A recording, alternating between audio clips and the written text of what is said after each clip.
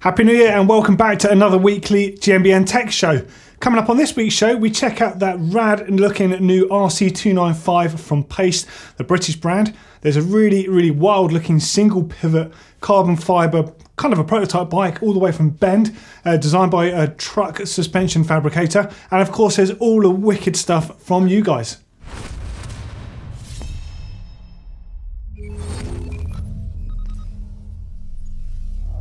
Okay, so straight into news, and first up, let's look at some of the new bikes that some of the new World Cup racers are on this year. Now, the obvious one that everyone has been talking about, of course, is Josh Bryceland is off Santa Cruz and he's on to Cannondale. And there's already some really cool riding clips emerging of him testing out his Habit, which is a 29-inch wheel bike, of course, and he's absolutely thrashing the pants off this thing already. So expect some really cool things to come from Cannondale and, of course, from Josh Bryceland and whoever else ends up being his teammate. We've already seen that Jasper Penton, the British rider that absolutely shreds in bike parks, he's also riding one of those bikes. And of course, Freedom from last year. We also know that Max has been riding one of those bikes as well. So it could be a whole little crew coming together there. But I'm also really excited, not just about the Habit, of course, but what else is coming from Cannondale. Surely they're going to be looking at the Jekyll next, which is the next up in the range in terms of wheel travel and what the bike does. And then I suspect they might be bringing back a downhill bike. Of course, that's what I would love to see them do, because Cannondale back in the day had one of the biggest downhill and World Cup teams in general ever. So I would love to see a return of some of those glory days, but we'll have to wait and see on that one. Oh, and one last thing on Cannondale. Well, now that Rat Boy's got access to an e-bike, do we think we're going to see him doing some rad stuff on an e-mountain bike? Potentially so. That's obviously something for our friends over at GMBN, but if we find out anything, we'll let you know. And of course, the breaking news over the weekend is, of course, the fact that Kate Courtney is off Specialized, and more importantly, she's going to be teaming up with Nino Schurter over on Team Scott. This is fantastic news.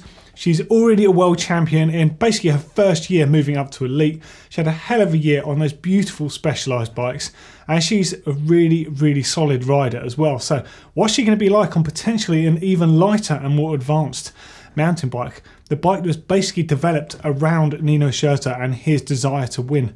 Is she going to keep winning on a bike like this? I certainly hope so. And there's going to be some really cool content coming with her over the year. So keep an eye out for that. Now, Annie Last, of course, is one of our friends here at GMBN and GMBN Tech. Last year, we checked her bike out over at Stellenbosch at the first round of the World Cup. Of course, she's on that KMC team, but they're running the BH bikes back then. So she remains on the KMC team, but they've changed bike sponsor and they're now on Orbea bikes. That means we can expect to see her riding the Alma Hardtail, which is absolutely stunning, but more so on the Ois, which is their 4-inch travel. Basically their 4-inch travel World Cup cross-country bike. One of the most beautiful cross-country bikes on that scene, I've got to say. There's a few out there that are especially nice, and that is one of them. So can't wait to meet up with Annie soon, actually, and get another bike check with her and see what the new bike is all about. Now, Team Atherton Racing, there could be some interesting bike developments happening here. Now, Neil went riding with them over the festive period. He went up to the bike park up at Duffy, and he did notice, although nothing was said about it, that Rachel was riding on a 29-inch wheel bike. Of course, it was one of her old race bikes that she obviously chose to ride at 27.5 over the season, but she also had a 29. You notice she was riding that bike, and of course G was riding 29-inch wheels. So a bit of speculation here, because nothing was said and they would not say anything about it. But I reckon they're all going to be on 29s next year, which suggests it's going to be a brand currently that we're not quite aware of on the downhill scene. I reckon it could be a brand that we did hear spoken about on the Christmas Dirt Shed special. We threw around the name Merida, which of course is one of the biggest bike manufacturers in the world. They make bikes for many companies, like some amazing bikes. I'm not going to spell it out for you, but they make some pretty flipping amazing bikes, and I reckon they could well be one of those. We did hear some other brands like Cube mentioned in there, but they already make bikes in that sort of realm. So I reckon you might see Rachel Atherton on a 29er, but could it be 29-inch front and back, or could it be 29 on the front and 27.5 on back? Because those new UCI rules will allow that. That'll be interesting to see. Crank Brothers have got a new budget pedal out. It's called the Stamp 1. So it's a composite pedal body. They're available in 2 sizes, just as before, the large body and a smaller body. And the best thing of all, unlike the top model of stamps, which are well over 100 quid or 100 euros, these are about 40. So they're a bargain price and you get all the extra traction pins and stuff in there. It's just nice to see a company that generally pushes out really high-end stuff to put some stuff at great price points as well. I know that Blake's already got a set of these on his dirt jump bike. In fact, have a look at this shot here. You can see them on screen. Now, next up is news of a new mudguard coming from the maker of the Crud Catcher. Now, some of you might not be familiar with the original Crud Catcher, and the purpose of this was to catch that mud coming off the front wheel that comes up in your face. Of course, these days it's a bit different because we have tool suspension forks like those ones over there. In fact, let's use this as an example. These days, when you're riding, the spray comes back through this hole here, and then you basically ride back into it. So the job of the fenders is to stop that spray and direct it back down at the wheel. Back in the day when you used to run really short forks, like this ancient pace fork I've got here, there was no room for anything to go through there, so the mud would just bunch up here. But as a result, you would just get the mud coming up at you from underneath. So the Crud Catcher used to sit on a down tube and catch all of that. And back in the day, before the Crud Catcher even existed, the thing people used to do was cut up water bottles and just cable tie them onto your down tube.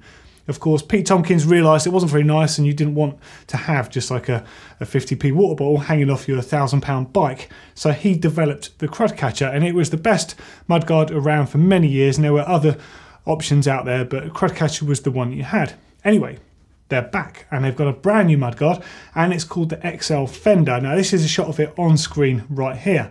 Now, just like all the other fenders you see now, it covers the front wheel from both sides, so it catches the spray coming up from the back of the wheel, and also the spray that goes through round to the front there, it deflects it back down onto the wheel, so it's taken back down to the ground.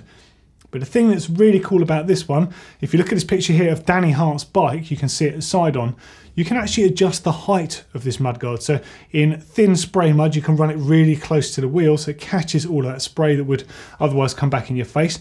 And in really thick, cloggy mud, like on the shot of this Santa Cruz bike here, you can see the mudguard's been raised quite high, much more like a motocross mudguard. So it's a really cool concept. And we know that Danny Hart has signed up to ride for them, and we all know how well Danny likes riding in the mud, so I think they're saying something about that mudguard. Quite cool, that. Now, this is a really, really cool new bike from a guy called Don Thuren. Now, I came across this via Instagram, someone sent me this. Now, check out some of these shots on screen. So Don is actually from Bend in the US, and he works in fabrication for truck suspension, so he's obviously no stranger to developing stuff anyway. So he's gone out and designed his own bike. So it's a single pivot. The pivot is fairly high, but it's quite far forwards, which is quite unique. And it's designed around a coil shock.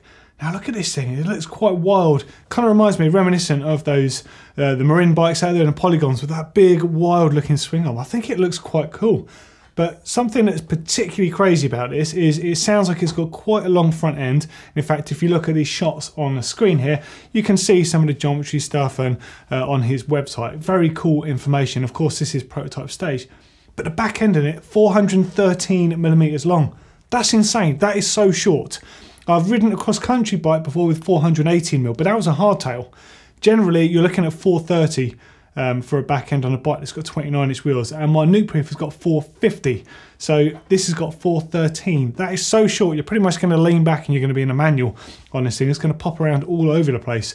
Personally, I like a long chainsaw. I don't have an issue with that, but it certainly does spell out a fun ride, that's for sure. I want to learn a little bit more about this. I'm going to get in touch with Don because I think this is a really cool looking project. But how cool is this? And finally in the news this week, in fact my favourite bit of news this week is from Pace Cycles. So Pace are a company based in North Yorkshire in the UK. They used to be known as Pace Research. They've made some of the finest looking bikes in the world. In fact, those suspension forks right there are made by Pace. They're called the RC35. They made those way back in the early 90s.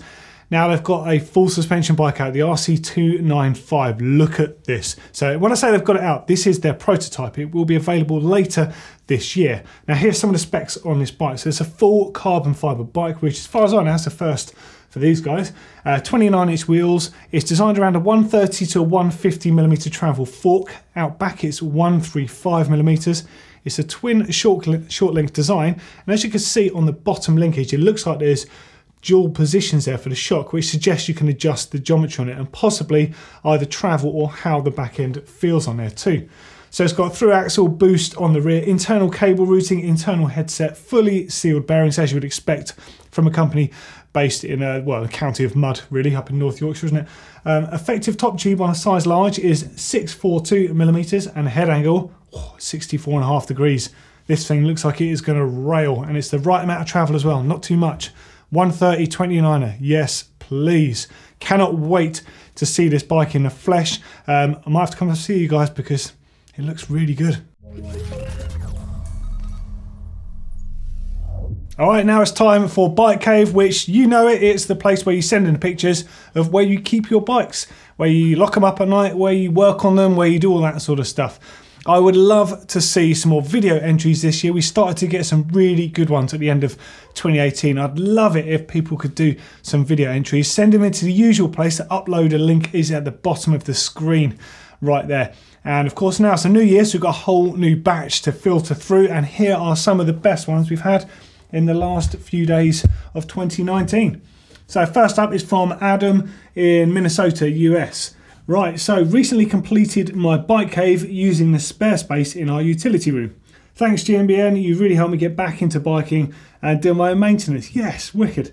Couldn't have done it without you. Oh dude, you could have. I completely believe in it, especially having seen what you've got in here. You definitely know something about bikes to have like a couple of Husky tool cabs there. You've got one of those Feedback Sports innovation stands at the back. Really nice work stands they are. Man, you've already got it kitted out, some park tools. You've even got like we've got a spoke tension meter tucked away, and it looks like a dishing tool as well. So you're into building wheels, so you definitely know stuff about bikes. This is awesome. So let's have a look through the rest of your pictures. Oh man, looking good. So you've got a really nice workbench area too. Nice strip light above there. You've got a wheel jig there. That's one of the newer park tool ones. I believe that's the one that can take big wheels as well as the smaller size, as in fat wheels. Looks like you've got a park baseball cap up there as well. Might not be, but it might just be my eyes. But certainly looking good. Trusty GMBN sticker on the work stand there. I love the fact you've got a little bit of a caddy set up on your work stand to keep all your popular tools. And in fact, it looks like you've got a Torx T25 and a bit of a socket driver there. Looking good. Plenty of nice stuff in here. Oh, here's a Canyon Spectral. I used to have that model. I actually really miss it in that weird sort of acid green or sauerkraut green or whatever they called it. It's like really nice looking bike. Quite alternative actually, because not many people had them in that colour. But yeah, I really liked it. I'm currently waiting for a new bike to pop out of that company. You'll find out more about that on GMBN in the next few weeks. Yeah, but loads of cool looking stuff. I'm disappointed to see the Vice away in the corner there. All on its own, looking quite sad, I've got to say. Although Vices do have to be in the corner of work stands to get the best use out of them, but I just feel like it's a bit lonely over there. But I'm loving your setup. You've got nice rubber flooring in there. Looks like you're in the middle of doing some other work in there. You could probably panel that out and make a bit more use of the sides. It looks like you've got insulation on the walls or something. Slightly different construction to what I'm familiar with, but looking good, I tell you. Nice place, mate. Really good. Awesome. Next up, oh yes, I've been waiting for one of these. It's from Morgan, and his bike in here is a YTGFC. He's from Petersfield in Hampshire, UK. My converted VW Crafter makes a perfect bike cave used for storage, maintenance for my bike, but also for family holidays, sleeping 2 adults and 2 kids, and all the bikes. Best part is my bike cave comes with me wherever I'm shredding. Yeah, 100% dude, I think it looks awesome. I know a few people have converted vans recently, and it does. It's such a good idea, like nice tool. Oh, I'm loving all the wood in there as well. In fact, I have to show this to Blake, he'd love this too. And so you've got bedding up on the wall there ready to go. I guess the bed frame comes down at the back there. Oh, it's good. It's really good. Always good to sort of have a bit of a nomad life on the road, I think, you know. Do the Alps in the summer, take the bike and the kids down there. What a way to live. That's awesome. Thank you, Morgan, for sending that in. And more vans, please. Anyone that's converted a van, takes their bikes away, send them in. And anything else that's alternative. And if you've got any videos, let's have them. All right, now it's time for Rewind, which is, of course, the retro section of the weekly GMBN Tech Show. If you've got anything retro, could be old photos of you in races, could be an old bike component, could be, even better, an old bike. Anything you got, or maybe your friend has, or your local bike shop has, take some photos, send them in. There's our uploaded link right there by my finger on the screen. Please send this stuff in, we love to see it. So let's see what some of you guys have been sending in to us this week. So first up is from Jane. Giant XTC hardtail with bombers and hope discs and a custom steel frame. This is my office, having stripped the bike. I've got an old custom steel frame made in the 90s, which is hung on my office wall as a picture frame for art that was drawn for me by the family. Nice. Okay, the XT mech is still mounted on that frame. Let's have a look. Oh, there it is there. Yeah, nice. And my thumb shifters on it until recently. Love a pair of thummies. Had the thumb shifters since the mid-90s, and I bought the Hopes in 97 or 98. I finally retired the thumb shifters and the Hopes as my riding has changed due to illness. Sadly, the Hopes had to be retired because I can't get the spares to repair the master cylinder, which has developed an annoying leak. Have you, I guess you probably have spoken to Hope. They must be able to help you out, surely, because I used to have the closed versions of those. They're the closed. I used to have the open versions without the dial on the top. I don't feel like they're that old. I mean, maybe I'm just showing my age here, but I do remember riding those fairly recently, but maybe not. But it's definitely worth asking them because they're beautiful old brakes still, and you could definitely bleed those up, get some fresh pads in and use them again. Really nice to see those. Oh, look at that. Pace RC7S grease as well, in a grease gun. That stuff was immense. That was ridiculously good grease. And that one, I think, hey, that's a suspension formula. So that's the stuff you'd purge in through the grease port on the side of those Pace forks. I'd get them down again, but I'll probably pull off the set down if I do that. And also some Pedro's milk levers. That was the best tyre lever of that generation. Those things were incredible. And I think, in fact, MBUK gave some away on the front cover years and years ago. And I think mine sort of got lost somewhere along the way or borrowed by someone. But they were amazing. They do make another tyre lever, which is good, but that was the one. And I think they were called milk levers because they were made from recycled milk bottles, as far as I know, which was showing their earth-friendly status way back then. So really cool to see that. Okay, cool. Thank you for that anyway, Jane. That was really good to see that. Next one. Oh, look at this. And this has just given me a great idea. So this is from Michael. He says, the bike shop I work at in Denver, Colorado. So basically, Ned Overend comes into my work a couple of times. Sadly, I've not got a photo with him, but he did give us this signed jersey. I know it's not a bike, but I think it's so cool. Dude, I'm completely with you. Ned Overend. What a man, like what a legend of mountain biking, you know, racing back in the day with all the greats, Susan DiMattei, John Tomac, of course, Tinker Juarez. That's just so many big names of riders in that era. And of course, Ned Overend, super famous, great rider. Really cool to see. You've just reminded me that I've got a carry bag full of random old jerseys, and I've got Brian Lopes' jersey in there. I've got Rob Warner's 1998 National Championships jersey, still with mud on it, and it still smells of Rob, unfortunately, but I've got that in a carry bag stashed away. And I've also got a Steve Peat jersey from, I'm going to say 1998 as well. I think it was 98. He had a crash at Monson, and I think it was. Or was it? No, it's a Grouse Mountain. He had a crash and broke his shoulder, and currently he was #1 in the World Cup. And I've got that jersey that was cut off him. It's still got the #1 plate on it, and he wrote on it, "This one hurt a lot." Was #1. I'm going to dig all that stuff out actually to show you because I'd completely forgotten about all that stuff. But yeah, so cool. I think maybe I should get some of that stuff framed. Hey, it'll look pretty cool on the wall in here, just like this Ned Overend jersey, but super cool. I don't think the stuff I've got is quite as cool as that Ned Overend jersey, so really cool to see that. Oh, we've got some more signed stuff now. So this is from Adam in Suffolk. Hi Dottie, loving the show. Mum was clearing out the loft the other day and came across some old pictures. Oh man, look at this. I was quite a fanboy back then. Dude, I think we both were. I still am, to be honest. I had a signed picture of me and Martin Ashton, but couldn't find it, but I found these for giggles. So that's Martin Hawes. So back in the day, you used to know them as the Martin brothers. Of course, they weren't brothers, but they may as well have been because they were like Tweedledum and Tweedledummer, where they used to hang around together. But it's so cool. Yeah, so that's a signed picture. And there you are with Martin Ashton in the background. Man, he didn't look much older. Like, he's got 5 o'clock shadow. It's probably taken at 8 o'clock in the morning, isn't it? Typical Martin. He's like, sprouts out beards like nobody's business. Super cool to see. There's his old Volvo Cannondale jersey. Oh man, really cool. Yeah, I used to go to all the shows and see Martin and Martin back in the day as well. I love the fact that I get to work with him now. Like, absolute legend in the sport, and really, especially in the UK, those two riders were responsible for everyone riding trials. And something happened in the UK that a lot of people outside the UK might not know. Around 2000, it might be a little bit earlier, 99. A countryside disease called foot and mouth struck, basically, and a lot of cattle had to be killed off, and there's a lot of parts of the countryside you couldn't go to. And mountain biking really dramatically suffered in that time. And all the magazines at the time didn't know what to do because they couldn't go and take pictures of people riding mountain bikes in the natural environment. And basically at that time, Martin and Martin were doing their trial sort of urban demos everywhere, and they basically took mountain biking to urban locations, proving the fact that you could ride a mountain bike absolutely anywhere. And to a degree, they largely saved mountain biking for certainly for a lot of retailers.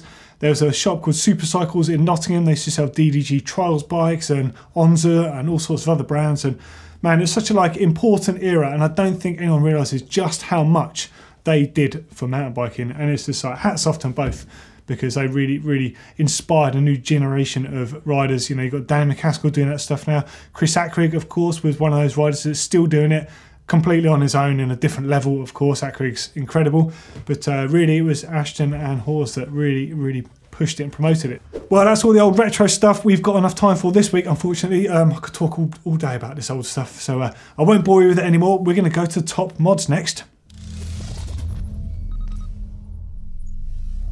All right, and here we go. So this, of course, is Top Mods. Top Mods is a section where you send in any little modifications or customizations you've done to your own bikes to make them a little bit different from your mate's bike, or maybe the brand new bike that you got in the shop. Anything counts, anything goes.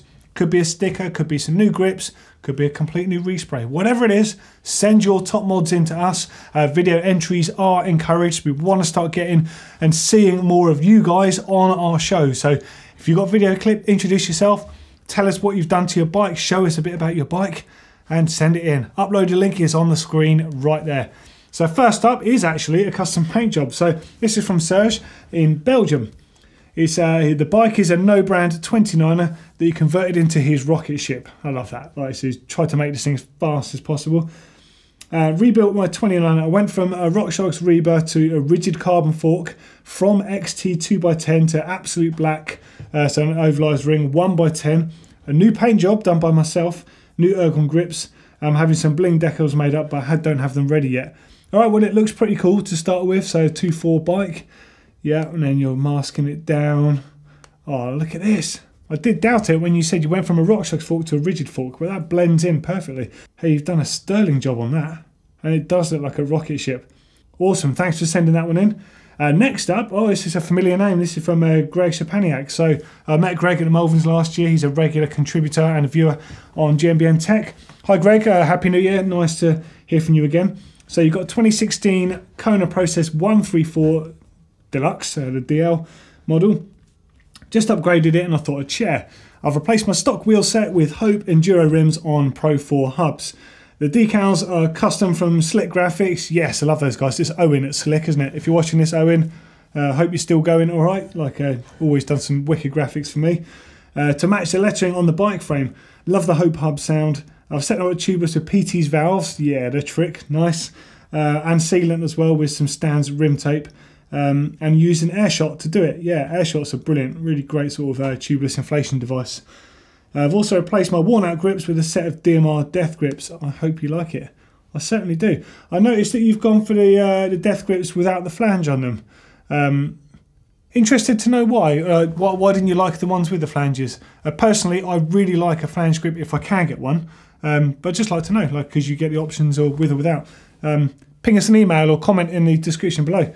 And let us know what you think of them as well. Something I found strange with the Death grip is the fact they're bigger on the inside, smaller on the outside. Of course, there's less to hold on the outside of your bar. I get that, and there's more on the inside, so you've got the nice softness. But I found my hands felt like they just weren't in the right position. The ergon grips are like the opposite way around, so they taper the other way, which doesn't make sense, but it feels really good at the same time. Personal preference, of course. And that nice little shot there, your bike just poking out the darkness in the woods there. Looking good. Nice bike, Greg. Yeah. Appreciate that, definitely. So this is from Francis in Quebec, Canada. Nice, hey Francis. Hey guys, nothing extravagant here, just some routine maintenance done a little while back. I figured I could still share it with you guys. I started with a good clean followed by a complete wax to keep it looking sharp. Tell you what, I thought it was a brand new bike. Wow. Maintenance wise, I put on a brand new Eagle XX1 chain on my drivetrain and installed a Maxxis Ardent on the front paired with an Icon on the rear. Oh dude, you've done them in Tamwall as well, amazing. Next on the list is an 18 to 54 tooth star ratchet upgrade. Nice, yeah, for the DT Swiss rear hub. Can't wait. It'll sound sweet when you get that on there too. Your bike looks amazing. I totally thought that was brand new. So you've obviously spent some time cleaning that bad boy. looking awesome. And nice to hear from someone in Quebec as well. So nice one, Francis. Thanks for sending that in. Guys, keep your top mods coming in. We absolutely love them. You're killing it. There, once more, is the address we send them at the bottom of the screen. Let's have them. And now it's time for Tech of the Week. Now this is quite cool. So as I mentioned earlier, Hans Ray was in the office hanging out with us, and it's always a pleasure to hang out with someone like Hans. He's just like, what he has done for the sport of mountain biking is amazing. Now notice he had a bit of an odd looking belt on, and he's like, oh yeah, I need to show you this. This is like, belongs to a friend of mine, it's his company. So in his belt, on the buckle itself, the company's called Fix. You have a series of multi-tools. There's various different options available. They're super cool. And they make all sorts of other things like this keyring fob, nice leather fob here. It's just got a few tools on there. I'm just going to throw you a link to the site at the moment. The belt is an awesome idea. So it's like a nylon webbing style skateboard belt, and it's got a specific type of buckle on it. And the idea is you buy the belt, like you can see here, and then you choose which of the multi-tools do you want to go within it. And the one that Hans had was an even newer version than this one I hear in my hand. And you could even fit into their quick links from a chain. And he said that there's a prototype one that he's testing at the moment. It's even got dyno plugs in it, ready to seal up your tyres. So this is like a proper MacGyver effect belt. I think this is one of the coolest little bits of tech I've seen in a long time, because it's always just going to be within a belt that you can just wear and go about your day. I think the only time you'd ever need to be concerned about that is if you went to get on a plane. You want to make sure you put your tools away in your luggage so you don't get them confiscated, because they've got sharp items on those. But it's such a cool thing. If everyone's going bagless when they're going riding, trying to put tools on your bike and on your body in a way that's not going to hurt you, that is a fantastic way of doing it. Absolutely love it. So thank you, Hans, for introducing me to this, because it's really cool. Thanks for leaving this one with me as well. What it means is I'm now going to need to get one of the belts in order to put this in. So I'll show you mine when I get one. There we go. There's another weekly GMBN Tech Show in the bag. Hopefully you liked some of the content on here and some of the cool stuff we've seen in news. If you've got any comments, I'd love to hear from you. Add them in those comments below this very video. And for a couple more great videos, click down here if you want to see my bike check over on GMBN. I think that went up earlier today. And click up here if you want to know a bit about MTB technical confusing bike jargon. As always, give us a thumbs up if you love GMBN Tech, and please don't forget to subscribe if you haven't already done so. See you later.